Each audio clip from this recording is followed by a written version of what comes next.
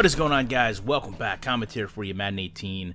Want to talk about reach tackling here, inside run game. Really broken because of these interactions. Obviously, you have Darren Sproles trucking a defensive tackle. Should tell you just about everything that you need to know. But, you know, Madden has made some strides. Reach tackles really didn't used to be in Madden, but even implementing them in, they haven't fixed the game. Take a look at this reach right here from number 92 out into the lane to slow the running back. It looks good, but it's still not executed properly. What I'm going to do, back this up and run this play slowed down for you. I want you to watch the line as a whole. As soon as 92 reaches out, 64 actually releases. So now you've got a free release of the defensive tackle. And aside from that, the other two linemen are released as well. You take a look at the lineman there to the left. Take a look at number 90 in the back run doing a complete spin. And then also pay attention to number 32, bottom right-hand corner. He's going to run up and check himself almost. But at this point, only one lineman, number 74, is still holding his block.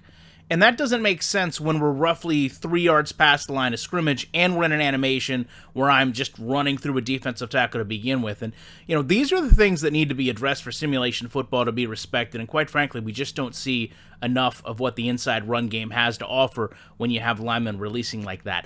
Love to know your thoughts on this, though. Appreciate you checking it out. You know that I'll be back in the week with more commentary.